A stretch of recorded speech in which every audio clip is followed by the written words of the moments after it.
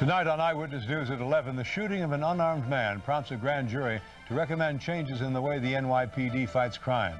Also clues as to why one community has become a cancer cluster, and a vision quest, the extremes people can go to improve their eyesight dramatically. Details in our special report, Seeing is Believing, at 11.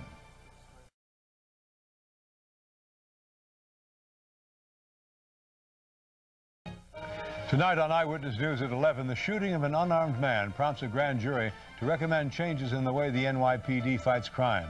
Also clues as to why one community has become a cancer cluster, and a vision quest, the extremes people can go to improve their eyesight dramatically. Details in our special report, Seeing is Believing, at 11.